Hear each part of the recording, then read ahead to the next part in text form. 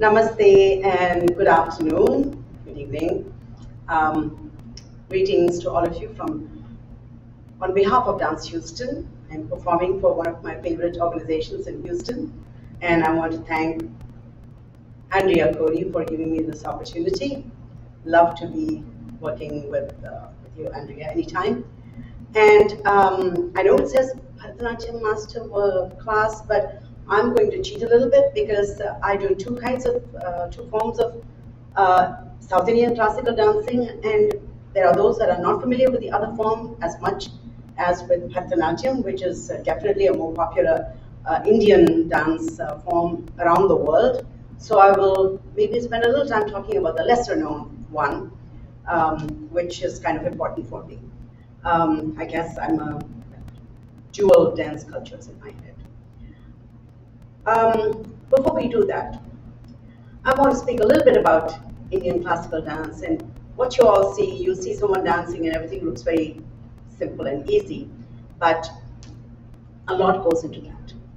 And of all dance forms in the world, I've noticed, forgive me for saying this, it's not because I'm a practicing Indian dancer, but the dance form that uses every muscle from the head to the toe, eyebrows, eyes, chin, everything, neck, completely, comprehensively, is Indian classical dance, because we communicate with everything, and it is a complete body language. And so I want to talk about the four ingredients that go into this complete dance form called Indian. It's all broad, all Indian classical dance forms, all of them. And we call it by the name Abhinaya. Abhinaya means expression, but expression doesn't mean only facial expression. Expression extends to everything else too. So there are four kinds of expressions. And one is expression through your body, your bodily movements, your movements of your arms and of your eyes, and bends, everything, all body movements. And that is one way of expressing yourself. Then there is through not necessarily spoken word, because this is not theater, but the music. When someone is singing lyrics, words, we kind of translate them through actions, pretty much like sign language. So that's another kind of expression. The words express a certain sentiment, which is then expressed by the dancer through her body language, through her facial expressions, and through different means of communication. Then there is the expression which comes from the way you have dressed yourself. Aharya means all the accoutrement, as they say. This is, your head jewelry, your bracelets, maybe the rings that you wear, the bun on the hair, the flowers, the long braid, and the bells on your ankles, your costumes, all the jewelry, the necklaces, everything, all the jewels and everything, the way you dress aesthetically, beautifully, is also a way of expressing yourself as a dancer.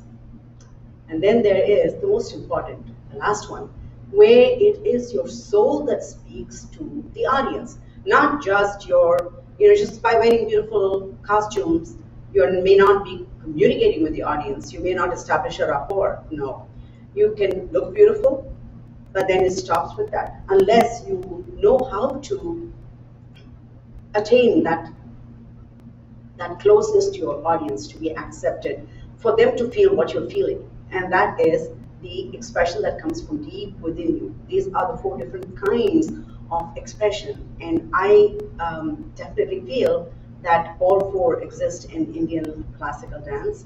And I'm going to show you some simple basic steps. Those that know the dance, you can do with me. Those that don't know, you can try, because these are not very difficult. If you're already a dancer, maybe doing some other kind of dancing, some of these positions may look very familiar to you too. Perhaps you do it in your own kind of dancing, like maybe if you're a ballet dancer, the demi-plie or the full plie will look very familiar to you. But these are also positions that we hold.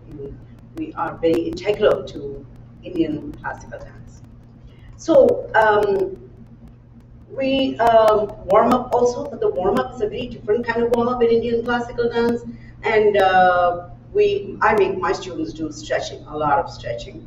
There, it's mandatory for them when they come to class. They have to be stretching in front of me, so I know they're not cheating.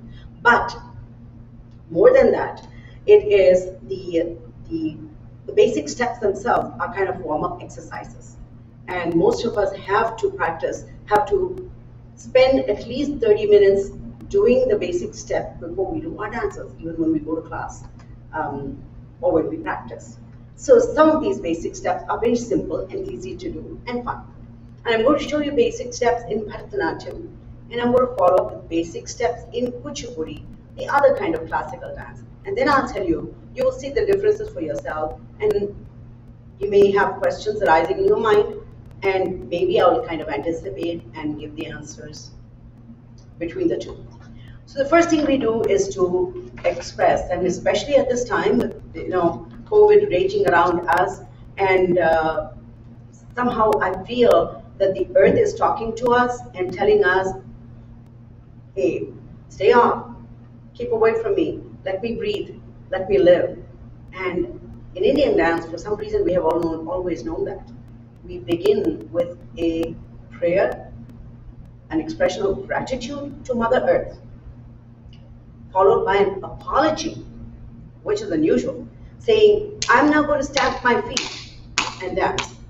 If my feet cause you any pain, Mother Earth, please forgive me. It is a beautiful, beautiful piece of poetry, and I'm just going to sing this chant, and I'm going to explain with movements. And you'll see how the movements also will tell you exactly even with that, if I don't say it, you will follow the meaning of the chant just by watching my hands. And it's not a very long chant, I'm just going to say the one which pertains to the earth.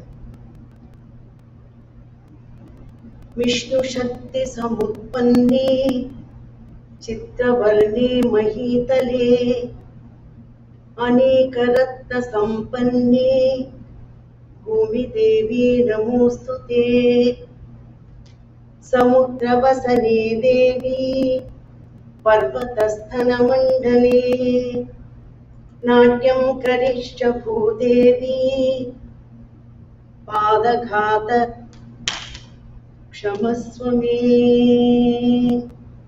Om. O Mother Earth, you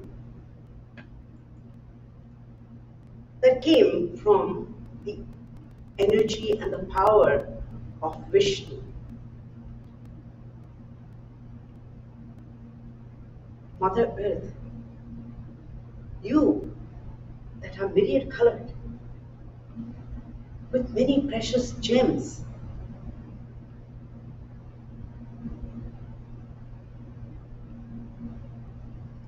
I bow down to you, O Mother Earth. The oceans are your garments. Mountains are your breasts. Before I commence my dance, O Mother Earth, forgive me if my feet should cause you any pain. And then we do this. We salute everyone, the audience, Mother Earth, the gods, our mentors, our guru, the one who passed on this art form to us, and to all our well-wishers, meaning you, the members of the audience. So this is how the namaskaram, as we call it, the salutation, is done in Bharatanatyam. And then we begin with the simplest. It's such a logical style of dancing. It is so easy to learn because the progression is very simple. All that we learn first is to maintain the position, the demi-plie position, which is very important. And we don't just, it's not in the course of the movement, we actually hold this position through the entire structure of the basic technique, which is pretty painful on the knees, but we learn after a while how important it is and how without this the dance will not look good. The hands are just placed on the waist. If you're a woman, if you're a man, you do this. And in this position, you learn to stamp your feet. So you start with the right foot and you go one, one, one, and one. Then it is, as I said, a very logical progression. You go to the two. One, two, one, two. And this way you keep increasing the numbers. And for a long time, we only practice this because the importance is given to maintaining the position, the sitting position, and learning to stamp your feet so that you hear the sound of your feet. And that way you will not miss beats and you get a good hang of the rhythm of every single dance. And then we go on to simple hand movements. So this you can do with me. Your hands, you bend your ring finger, and you don't stretch your arms completely because then the elbow joint sticks out like this. So you kind of turn in your elbow joint under, and it's also easier to hold your arms like this rather than straight because then there's tension building up in your arm. So you do one, put all your weight on the bent knee, extend the other one completely so that only the heel is on the floor, 1 and 2. And then at all times, we learn to look at our hands as we move them. And this is what makes it interesting. Rather than looking straight and doing, you look like you're disconnected from your dance. So looking at the hands makes it, like you're involved in what you're doing. And you do get involved as you progress to more things. So this is one of the simple steps.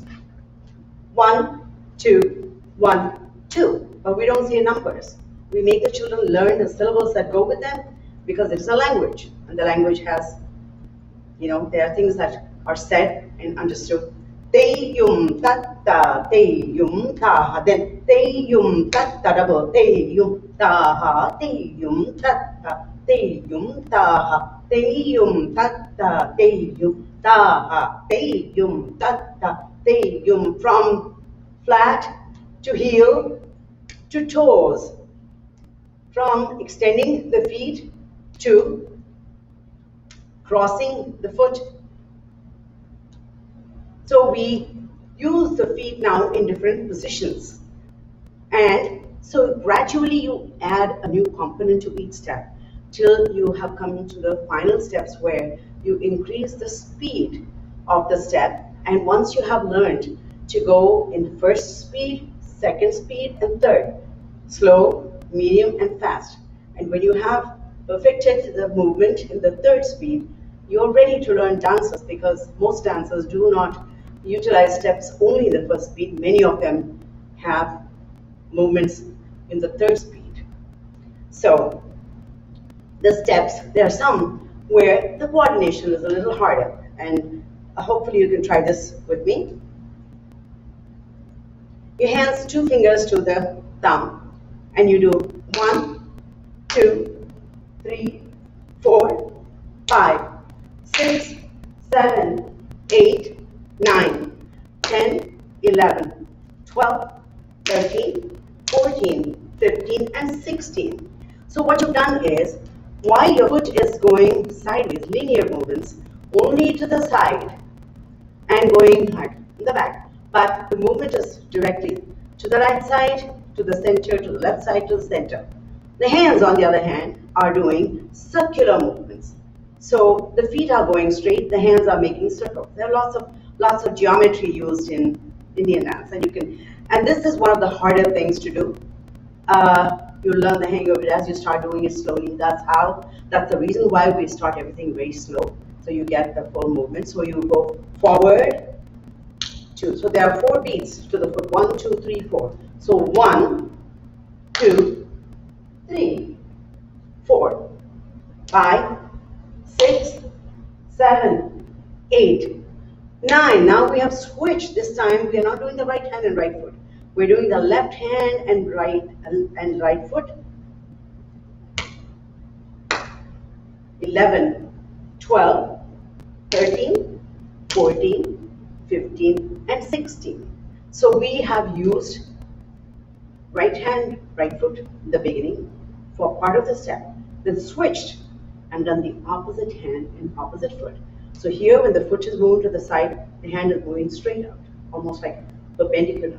And that's what happens. So we have circles, lines, angles, all kinds of interesting patterns going on in Indian classical dance. And so these are a couple of the steps. I will do some demonstration of the dances, but I wanted to tell you a little bit about, now I'm going to do a little bit of kuchipudi so that you can see the way the body is used in both these. It's like speaking, I guess, English to all of you, and I suppose when I go home and I speak to one of my friends, I may just jump into my vernacular, my native language, or something that we both know. So that's how it is. I go from Bharatanatyam to Kuchipudi, and I have two compartments in my head. So, but you will see for yourself that they sound different, they look different, and that is the reason for that. Bharatanatyam used to be performed in temples, and it was done by very talented, very beautiful women. The teachers were all male teachers. Women did not teach in those days. The men taught, and the women were the dancers. They were very beautiful, they were scholarly, they could sing, they could dance, they knew many languages, and the temples had these long corridors, and so the movements became very linear. Now, when you go to Kuchipudi, which I'm going to be showing you now, I'm going to demonstrate some of the steps, and I will switch back and forth, and I will do a dance in Kuchipudi, a dance in Bharatanatyam, and perhaps at the end you can all join me doing something very simple. I'll play some music, and you can all use some of these movements, put them together. So Kuchipudi, on the other hand, was not done by single dancers in temples. It was done outside in the fields, where there was a lot of space. It's done by men, done by groups of men, because it was a theatrical production. It was a dance drama, not just a solo performance. And therefore, it had a completely different ambiance to it. It was very different in content, because they were all mythological stories with many, many, many characters. Here, one single woman was portraying many characters, and I will do a little demonstration of that. And on the other hand, it was a group of people portraying many characters, so each one had only one particular role to play. And because they were men, they of course had more energy, and they could do a lot of different things, jumps, kicks, leaps. And so the dance style is very vibrant and very, very, very exciting. And that's the first step, is a jump. So we don't start with anything so basic. Bharatanatyam builds up gradually, and is easier to learn because it makes a lot of sense. Kuchipudi, on the other hand, is kind of, it's like taming a wild horse. You learn, and you have to be very attentive in order to absorb and remember the order of the steps, because they are so different. So we'll start. Kuchipudi Namaskaram is different too. So Kuchipudi, what you do is, it's a very simple Namaskaram. You put your hands together, you step out on your right foot, stretch your hands. Of course, you pray to the gods first, to your teacher, to everyone else, and then finally you pray to Mother Earth and ask her to forgive you for causing her any pain. And here starts the first step. And I think you will probably enjoy. Kids may have some fun doing some jumping around. And so your hands, first two fingers are put your thumb, to the thumb. And of course, in any dance form, your posture is very important. You have to hold yourself very straight, tall, pulling your spine, extending it, and your elbows must always be up, your shoulders down, arms held back. So this is the position. We cannot allow the arms to ever go like this. So from here, you turn your feet out, and you go back to the same demi-plane position that I told you about earlier. But see how it starts. Tam digi digi tei, tatta hatta tei, tam digi digi tei, tatta hatta tei. So you jump on the right foot and raise your left foot, toes pointed. Jump on the left foot, jump on the right foot, left foot, right foot, left foot. So what you're doing is, when you jump on the right foot, you open your right hand like it's a flower. Then you jump on the left foot, you open your left hand. So it's right, left, right, and you look at both. You look at your hand. Tam digi digi te, tatta hatta te. So the hands, the arm is not moving. Everything else is steady. So you're just opening. It's just the wrist that turns. 1, 2, 1, 2. So can you all try that? I think we can do it. Ready? 5, 6. We'll do it slower. 7, 8. Tam digi digi te. Tatta hatta te. Tam digi digi te. Tatta hatta te. So we've started with a jump. And when you go to the next step, really there's no real connection between the first step and the second step. And it's also a little more, it becomes a little more complex. So you do 2 jumps in there. 1, 2. Step on the right foot. Take your left hand up, your left leg up, place it on top. 1, 2. Take it up, place it on the top. So what you're doing is, you're jumping 2 jumps. This is a particular position of the foot. It's called kunchitam, where you are jumping and the weight is only on your toes, and you are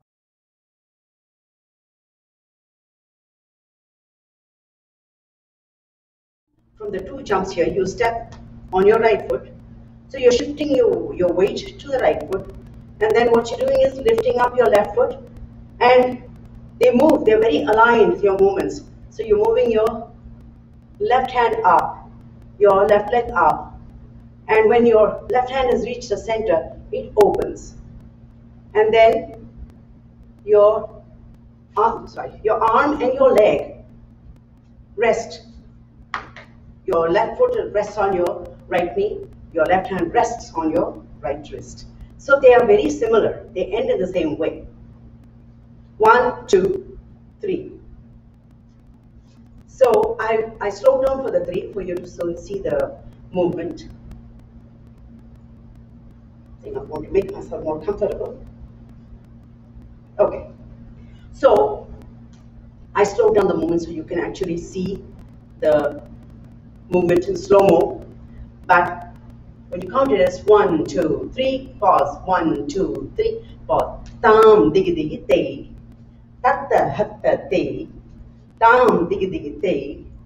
Tatta hatta te. So after 3 you pause. And then this is the order of the basics of Kuchipudi.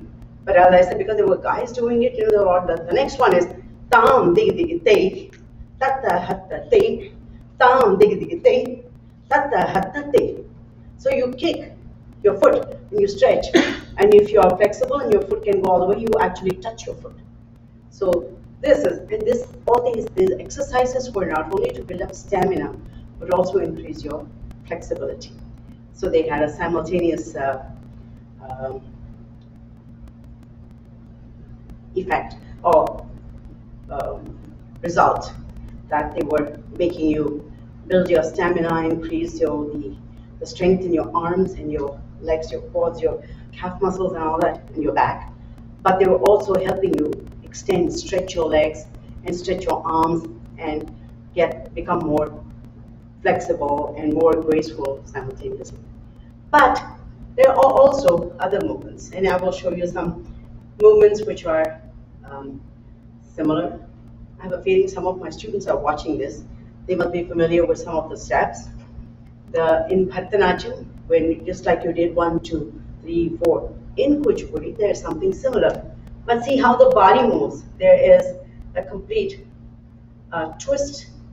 It's 1, 2, 3, 4. 1, 2, 3. Tam tatte tehi tatta tehi tehi da. Tam tatte tehi tatta tehi tehi da. So what you're doing is not just moving sideways, but you're moving forwards, and in doing so you're also twisting your body. So 1, 2, 3, 4. 1, 2, 3, 4. It gives a different kind of a grace in the movement. This is graceful too. It's very beautiful, and this is graceful too in a very different way. So these are the different ways the body moves and I've just demonstrated a few steps. I want to show you, since I'm ending, I just ended with some Kuchipudi step. I want to demonstrate something um, very, very much like a hallmark of Kuchipudi dance style, which doesn't exist in others. I saw some other dance form using this as a prop, but I think that's an innovation in that dance form because it never existed before. But give me a second while I bring this to you.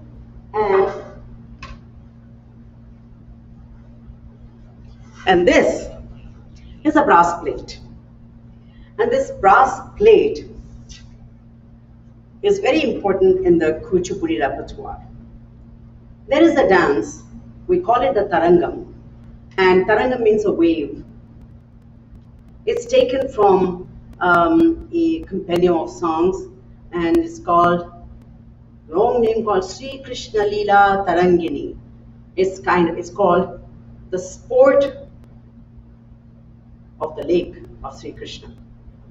So it's like Krishna, the deity, all his many deeds, his great deeds, all of them are, each great deed is described like a wave. And the many great deeds become all the ripples in this lake, waves in this lake. That's why it's called Tarangini. And I'm doing an excerpt from the tail end of a song, which is very long. There are lots of stories. There's a lot of storytelling, which is one of the most important and the most beautiful aspects of Indian classical dance, is the storytelling. Often the stories are from Hindu mythology. Now, of course, there's a lot more contemporary themes. But this particular dance is where, at the end of the dance, they must have integrated this into dances more as a means of concentration, and various rhythmic sequences are performed with the dancer balancing on this plate. So there is a lot of concentration that is needed, and so this is an interesting, very interesting part of the Kuchipudi dance, and a very exciting part of it. People always keep saying, "Can you please do the Tarangam like we don't know anything else?" But I mean, there are lots of beautiful dances, but this is something which is very, it's like a stamp. This is like, oh, it is Kuchipudi. So that's why I thought maybe I will show you the dance that is most significant in this particular dance style. And I'm just showing a little excerpt. Need your pencil.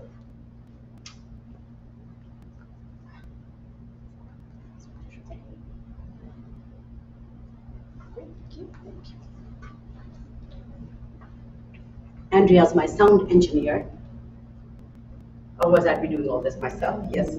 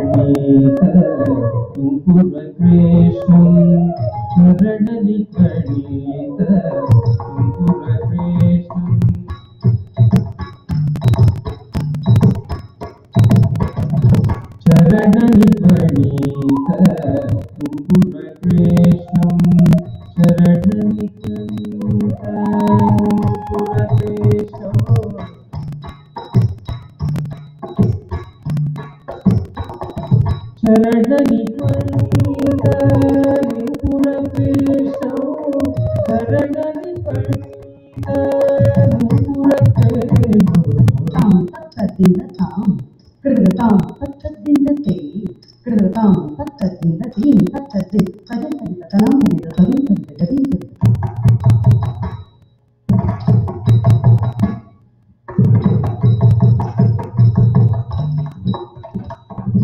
ತಾಂ ತತ್ತದ್ದಿಂದ ಧೀಂ ತತ್ತದ್ದಿಂದ ತಜಿಂತರಿತ ತನಾಂತರಿತ ತರುಂತರಿತ ಜತಿಂತರಿತ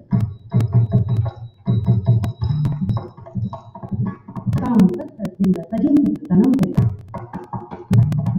ತಾಂ ತತ್ತದ್ದಿಂದ ತಜಿಂತರಿತ ತನಾಂತರಿತ ತಜಂತರಿತ ತನಾಂತರಿತ ಗಜಿಂತರಿತ ತರುಂತರಿತ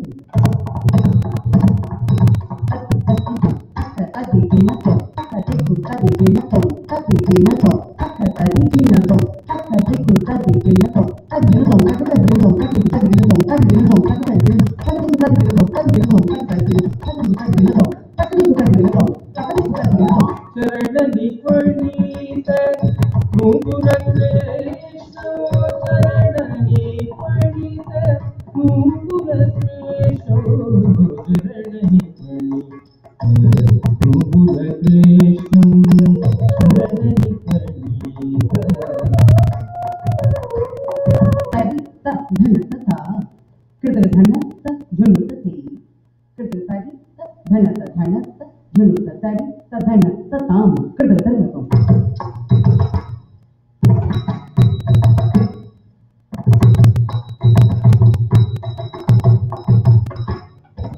ತರಿತ ಧನತ ಧನತ ಝುನುತ ತರಿತ ಧನತ ತಾಂ ಕೃತ ಧನತಂ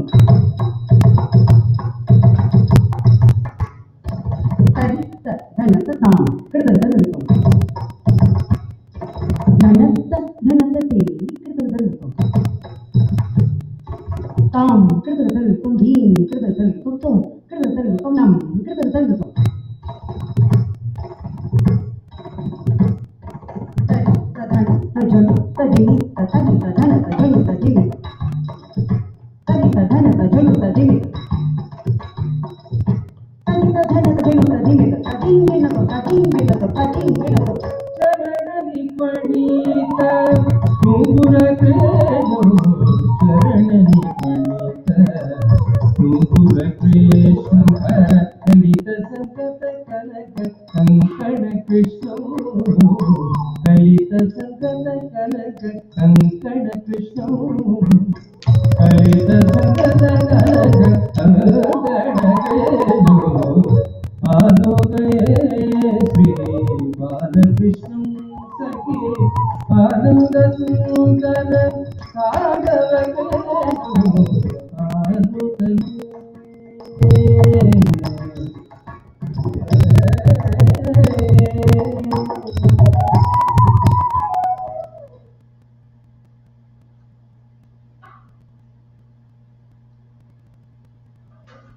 So this is the taranga, and there are many tarangams that have been written by this one single poet called Narayana Tirtha, and his songs are called tarangams particularly. There are other songs which are non-tarangams that have been choreographed in the format of a tarangam, but that's of course is permitted. So this format of dancing on the plate can be used with any song. We can be creative, we can be innovative, and that's the idea, because dance is like a flowing river. It doesn't stop, and it's constantly evolving. It's constantly beautiful. So I'm just going to do a very now I've done something. I did footwork and a lot of the hand movements which are very typical of Kuchipudi dance, but the footwork was not done on the ground, which you saw me doing earlier. It was confined to the plate. But I'm going to use a little bit of the technique of Bharatanatyam, and I am going to perform a short a piece. I'm just going to do a very small excerpt from a dance that I had choreographed. It's called Atilana.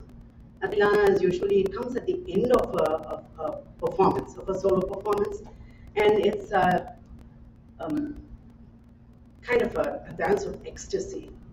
I guess when, I believe when a river is flowing into the ocean towards the end, it just opens and gushes into the ocean.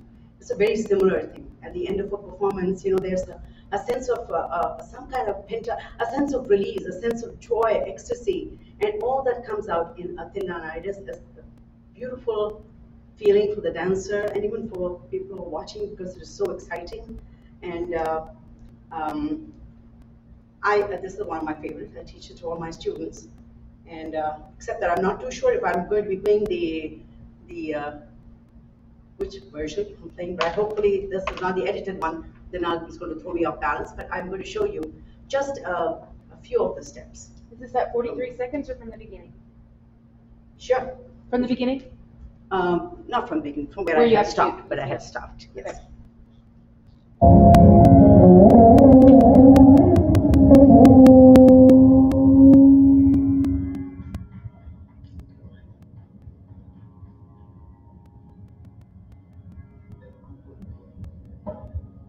தனதீம் ததீம் ததிரனா தானம் ததி தானம் ததீம் தனதீம் ததீம் ததிரனா தானம் ததி தானோ ததீம் தனதீம் ததீம் ததிரனா தானம் ததி தானம் ததீம் தனதீம் ததிரனா தானம்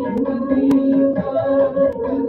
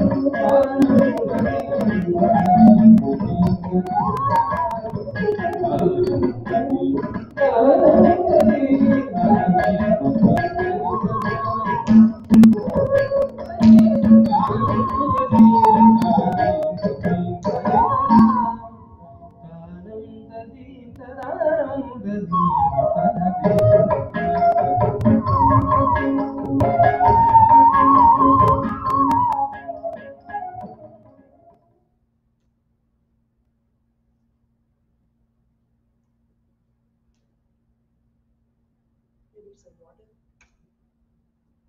Please just have some water. Yes. I'll just have a sip of water and I'll be back. Don't go away, anyone. I'm just going to get one food.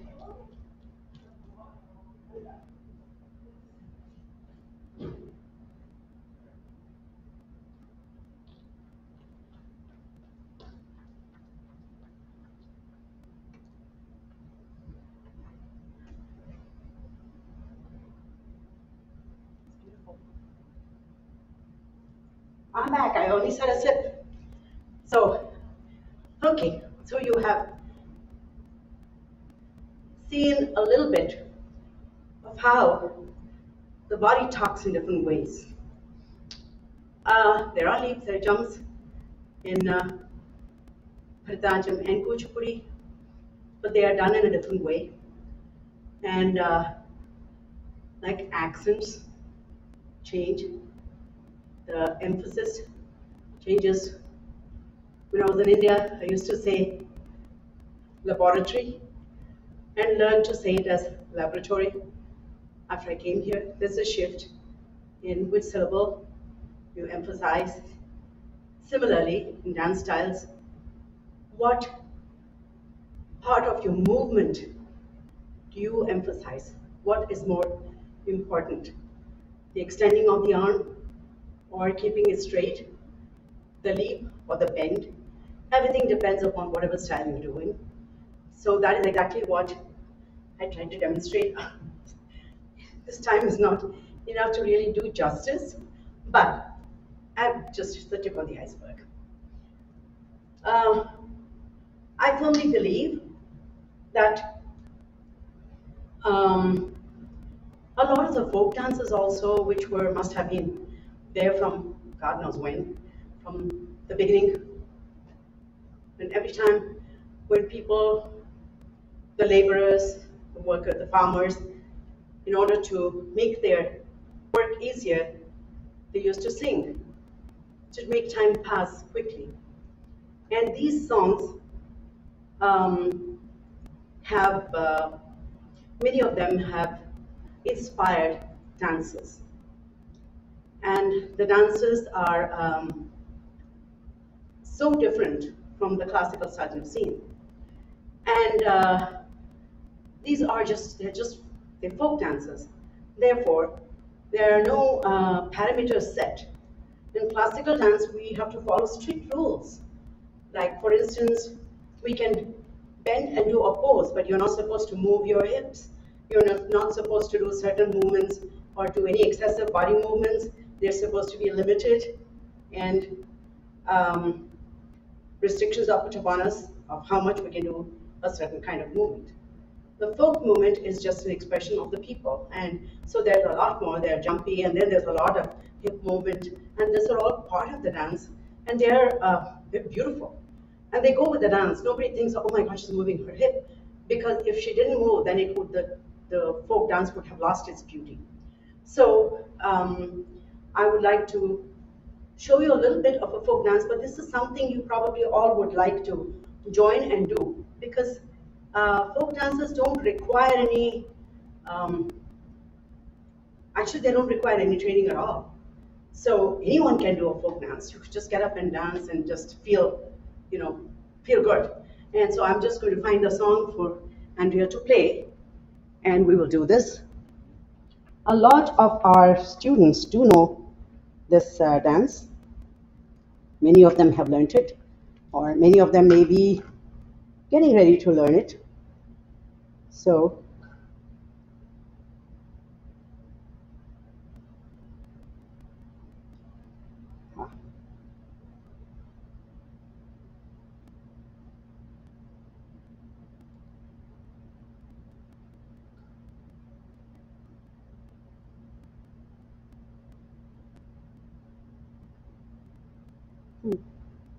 this side is gone again.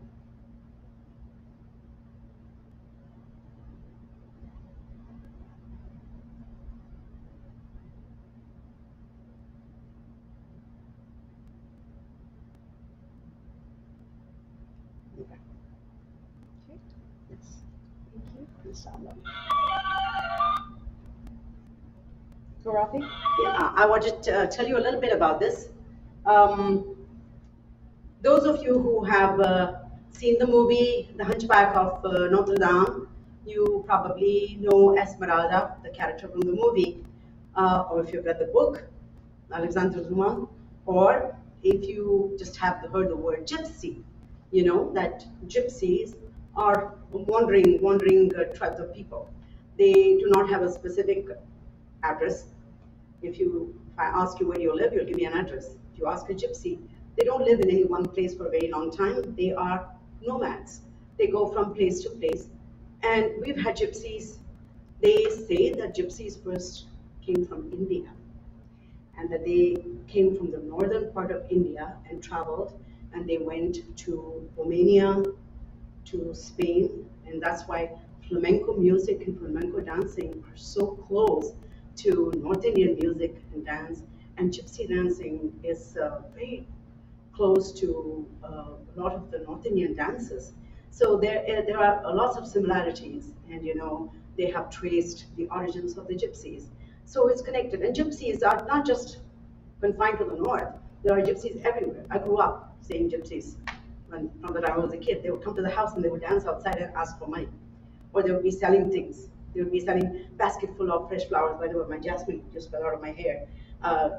Fresh jasmine flowers, because in India the women have long hair and they wear jasmines in their hair, in the braid. So they would sell fresh jasmine flowers, skeins of colored thread, packets of needles, and little glass bangles and bead necklaces, all kinds of trinkets. And they would bring a monkey with them, and the monkey would be playing around with everyone and passing a little basket. And it was the most wonderful sight. We would wait for the gypsies to come, and they would always sing and dance. I don't know how it was. Different gypsies came, but they all sang and danced. So it must have been a part of the gypsy culture. So this is a song that the classical dancers way back when, now, it was so strict. When you do a classical performance, you better not allow any folk to come in. Classical, it has to be rigid, only classical. You cannot let anything else. But when I was growing up, this folk dance was part of every classical performance by the greatest, the divas of Indian classical dance, of Bharatanatyam. So I grew up doing this dance. So for me, it's nostalgia and a trip down memory lane. This is called Kurati. Kurati means gypsy.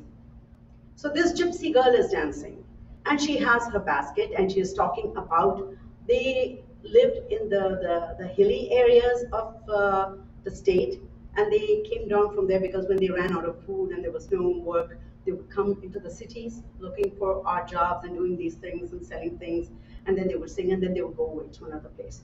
So, but they still love the place they came from. So they are singing the praises of these beautiful mountains where they were raised, what they have left behind. They speak about the peacocks that dance when it rains, and they speak about the goats that seem to be climbing up into the trees and as higher and farther than any human being can go, because they're so sure-footed. And they speak about the land that is so luscious and so green, and how the clouds come to rest on the peaks of all those mountains, and then they open up and they send the rain down to bring new life to the earth again. So this is, once again, I began with a prayer to Mother Earth, and so now, toward the end, we're going back to Earth and the beauties of Earth, of mountains, of waterfalls, of rain, of peacocks, of birds chirping in the air, everything that is beautiful in nature, everything that gives us joy. So this is, I guess this is my humble offering to Mother Nature. And so the Kurati, please join me wherever you are, find some space, and you follow me and do this, because this is a fun dance and you really don't need to know any dancing. If you know it, good for you. If you don't know it, good for you. Look. So don't forget the basket. You're holding the basket on your head.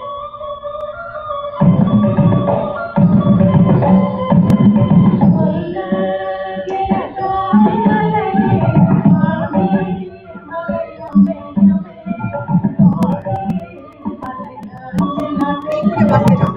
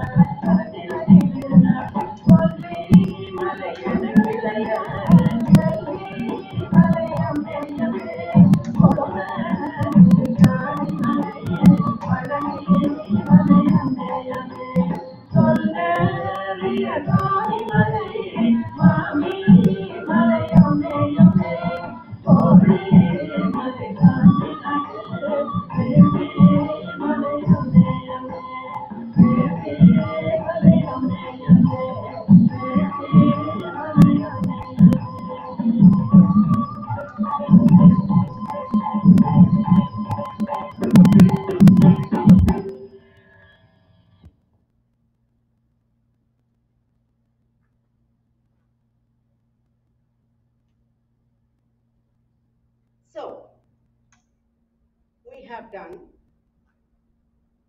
some interesting things. We heard a little bit of the different components that go into the creation of the expressive part of Indian classical dance through body language, through music, like you heard just now. In every one of the pieces that I demonstrated, there was music, there were words. I was expressing those words through actions. So it was storytelling using hand gestures, body movements, and that is one kind of expression. There was music, the second kind of expression through words, and then there was, I am missing a part of it where I would have worn a costume, a full costume. Unfortunately, Bharatanatyam has one costume, different headdress, different kind of complete,